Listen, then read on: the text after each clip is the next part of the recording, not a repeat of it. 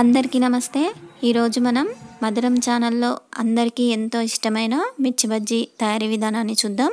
దానికి ముందుగా 2 కప్పుల శనగపిండిని జల్లించి ఉంచుకోవాలి. అదేవిధంగా ఒక 4 స్పూన్ల కార్న్ఫ్లోర్ పౌడర్, మొక్కజొన్న పిండిని కూడా తీసుకోవాలి.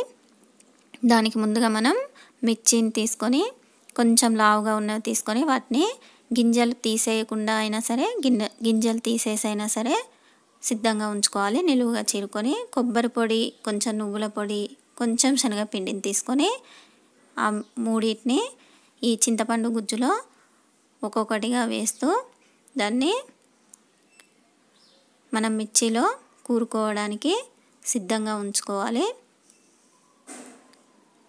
ఈ స్టఫ్ పెట్టడం వల్ల మిర్చి కారంగా ఉండదు, బజ్జీ కూడా చాలా రుచిగా ఉంటుంది. దీంట్లో కొంచెం ఉప్పు యాడ్ చేసి ఈ విధంగా కలుపుకోండి.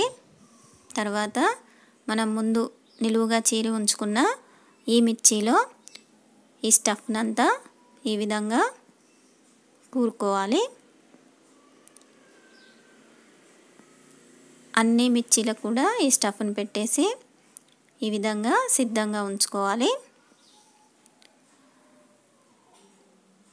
తర్వాత మనం శనగపిండిని తీసుకొని దాంట్లో 1 స్పూన్ వాము, జీలకర్ర, అదేవిధంగా రుచికి తగిన విధంగా ఉప్పు, కొంచెం కారం, సోడా ఉప్పు,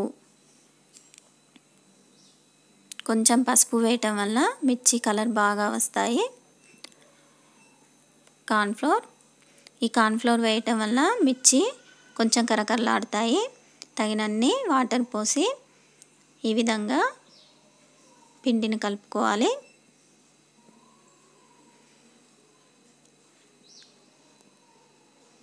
తర్వాత మనం 1 స్పూన్ ధనియాల పొడి,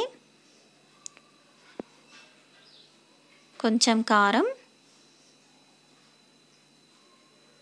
కొంచెం ఉప్పు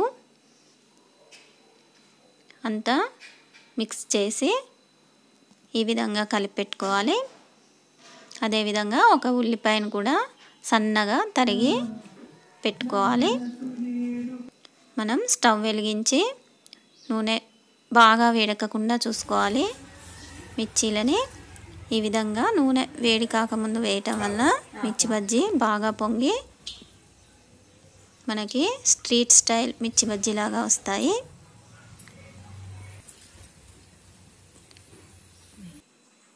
ఈ విధంగా కాలిన తర్వాత మిర్చీలన్నిటిని వేరే ప్లేట్లోకి తీసేసుకోవాలి.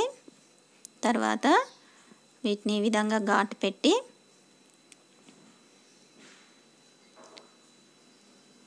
మనం ముందు తయారు చేసి పెట్టుకున్న ధనియాల పొడి మిశ్రమాన్ని దానిపైన చల్లుకోవాలి. అదేవిధంగా సన్నగా తరిగి పెట్టుకున్నాం కదా ఉల్లిపాయ ముక్కల్ని, వాటిని కూడా ఈ మిర్చి బజ్జీ మధ్యలో ఈ విధంగా పెట్టుకోవాలి. అంతే, మనం సాయంత్రం పూట ఎంతో ఇష్టంగా తినే మిర్చి బజ్జీ, రుచికరమైన మిర్చి బజ్జీ తయారైపోయినట్లే. ఈ వీడియో మీకు నచ్చినట్లయితే లైక్ చేయండి, షేర్ చేయండి, సబ్స్క్రైబ్ చేయండి. Thank you.